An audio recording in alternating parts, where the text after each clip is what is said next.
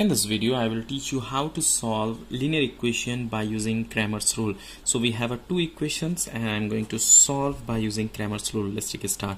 Here we have to write on coefficient of x and then here coefficient of y and constant number. So here coefficient of x, what is here coefficient of x? 3, so we have to write here 3. So but you can see here y is in denominator, so we can write coefficient of 1 by y.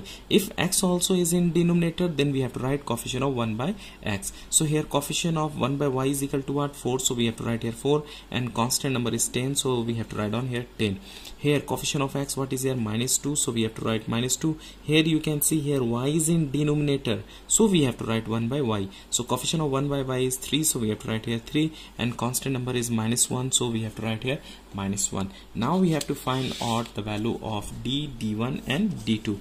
To find out d, we have to take coefficient of x and coefficient of 1 by y. So 3 minus 2 and here 4, 3. Let's find out the determinant of this. 3 into 3. Main diagonal we have to multiply. 9 minus from formula and this 2 we have to multiply. -2 plus multiply by 4. 4 2s are 8. So we have to write here plus 8, which is equal to 17. Similarly, we have to find out d1. To find out d1, we have to take constant number and coefficient of 1 by y. So here 10 minus 1 and 4, 3. Let's find out this. Main diagonal we have to multiply. 10 into 3, 30 minus here again minus, so it will be plus 1 into 4, 4, and when you add we get here 34. Similarly, we have to find out d2. To find out d2, we have to take coefficient of x and constant number. So coefficient of x, what is here?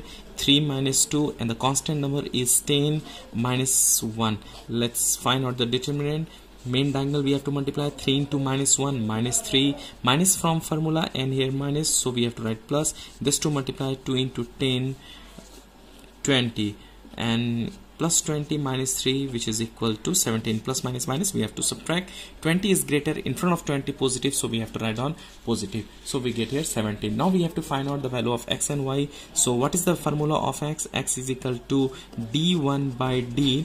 D1 is equal to, we have 34, so 34 by 17, we get here 2. Similarly, y we have to write down, but what we have here, we have to write coefficient of 1 by y.